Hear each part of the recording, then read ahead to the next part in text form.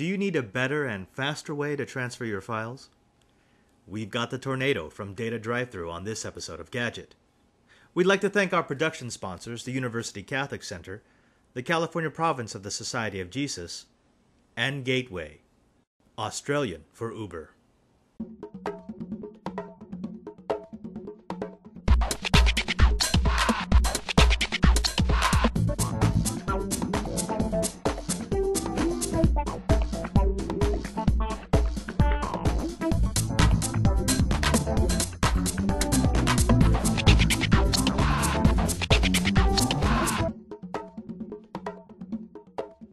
Hey, and welcome back to Gadget at thetechstop.net. It's a place where it's always time to get your geek on.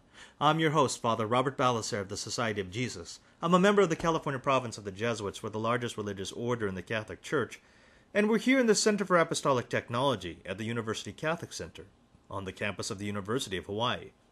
Now, we're going to be talking about data transfer today. Now, don't tune out. This is not a complete ubergeeky show. If you're an IT professional, you need to do data transfer. If you're a technology enthusiast, you need to do data transfer. If you're a noob, if you're someone who just wants the stuff to work, you need to do data transfer. And over the years, we've all developed different ways of doing it. Some of us still prefer the good old sneaker net, loading up a floppy disk of old, if you still have one, or a CD-ROM drive or a flash drive and physically walking it from one computer to the next. It's not really fast or efficient, but it tends to work every time. Those of us who are a bit more advanced have set up our Wi-Fi or our Ethernet, our 10100, our gigabit, so that we can transfer files back and forth as long as we're all connected to the network, which is fantastic. That's what we do here. But you have to be a bit more advanced to be able to do that. Ethernet is pretty easy, but it can be daunting if you don't know about permissions and the way that a network works. Still others I know have gone to emailing themselves everything. Whenever they want to transfer data from one computer to another, they will actually drop all of those files into email messages and send it to themselves. Now that works, but it's most definitely not fast or efficient. Well, a little company called Data Drive Thru sent us their product, their Tornado, with a bunch of claims that reminded us of a late night infomercial. Honestly, we weren't really sure what to think about this. We get a lot of products here at the lab for Gadget, and many of them never make the show. A lot of them get sent right back. Some of them we take a look at, we test, and they just never work. When you have a product that promises you the stars and the moon and then delivers nothing, there's just not a whole lot of good that you can say about it. Well, the Tornado is the exception to that rule.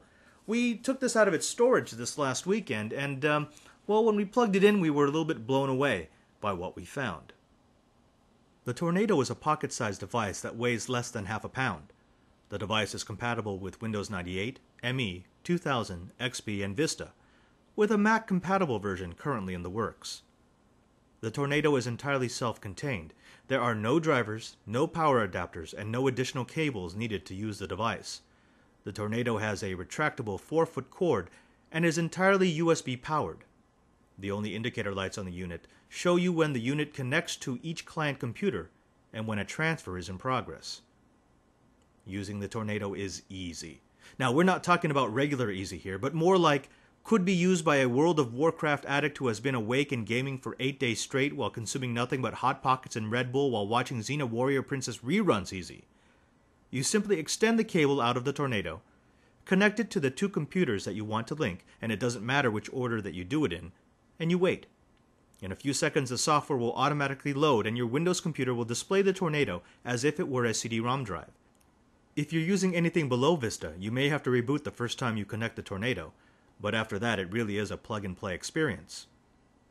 We connected an XP desktop to a Vista notebook for the test. Within 5 seconds of plugging in the Tornado, the software auto-launched and we were greeted with the Tornado program, showing a split-screen representation of the two computers. Copying files was as simple as locating them in the window, then dragging and dropping them from one computer to another. The performance of the Tornado blew us away.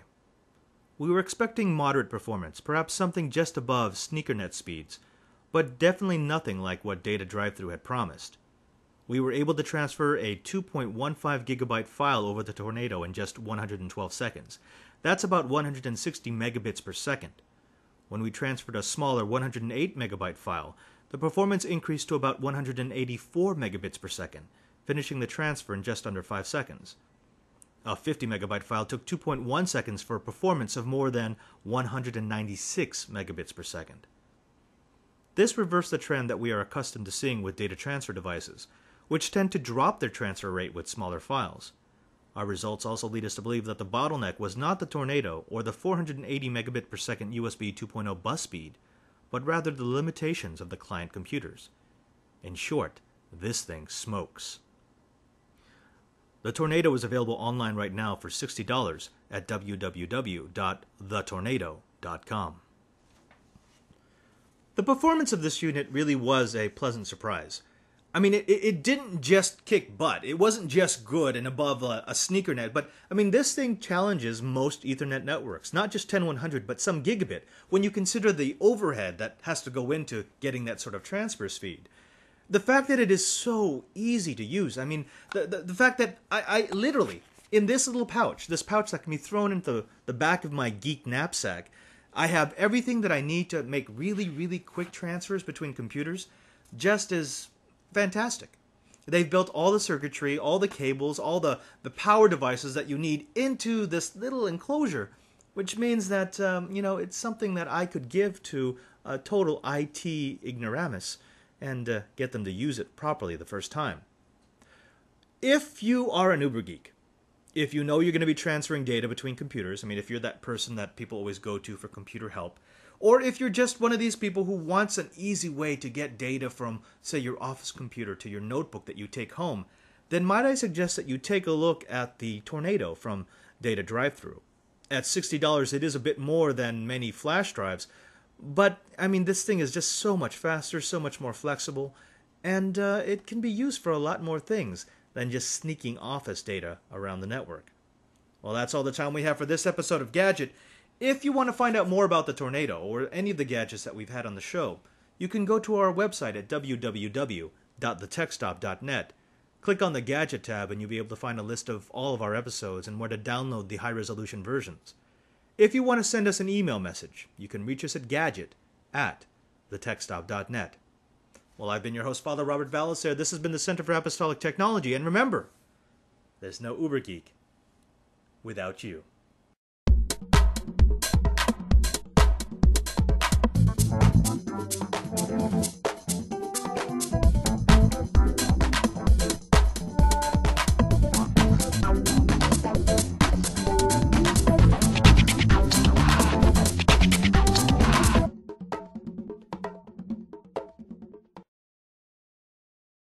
Alright, so hey internets, my name is Ryan, and I'm a gamer. I'm totally pro. I'm this is my job. I don't get paid or nothing, but if we were online right now, you'd know me because they call me Padre. I don't really know why they call me Padre. Who's your daddy? Who's your daddy? ¿Quién es tu papá? You've probably seen me, maybe right before you died or something, playing Halo or a little bit of RTS, FPS action. That was me, with the headshot and all. I am doing this for my brother because he's a total noob, okay? He's my twin. His name's Robert and all. And even when we were born, I came out 3 minutes earlier. So at the beginning, I was 1-0. And then we grew up together and we were playing games and all. And he would suck at everything. But he went off to college or something or whatever and got he got smarted up. After that, he joined the priesthood or something. And he got all celibate because I think that's what noobs have to do or something. He has a show now, on the internet. He does Ep58 or something. And I told him, dude, how much of a noob are you? I mean, nobody watches video on the internets. Anyways, I guess people watch him or something. And he comes up to me one day. He goes, hey Ryan, you're a gamer, yeah? I'm whatever, noob. And he says, hey, Gateway's gonna send me their game stuff. And I'm so? lol, epic lols. Oh, I got a Gateway. Oh, let me bust out my spreadsheet. I don't know why now, because I know he's still a noob and I'm still totally pro, but ever since he got the Gateway and stuff, he sometimes he kind of always wins now. There's something wrong with the space-time, the rift, you caused it because you gave a noob a system that you know, it's not a gateway box. It's like awesome and stuff. You could seal like the Rift or something, like I saw on this show once, by sending me like the box, like the, you know, the kick-ass like gaming box and stuff. And then like I'm gonna like make a show, and my brother's gonna help me because like, you know, he's a noob and he like sucks at everything, but you know, some things he sucks less at. You know, maybe like when I'm not owning everybody, like, you know, when I sleep the 45 minutes a day, he could like totally just use that and like make his show. And because like I'm part of it, so his show will be like not so much to suck. I'll give you my address, but you could just like, actually I don't have an address right now because like, you know, mom's kicked me out of the house and all. Something like, you know, you're 34 and you don't have a job or nothing. So I'm living with my brother, so you could like send it to him and he'll like, you know, hook me up and stuff. And maybe if you're lucky enough, I'll like see you on the internet and I'll like, you know, own you in something and then, you know, give you a little spanks. So yeah, okay, thanks.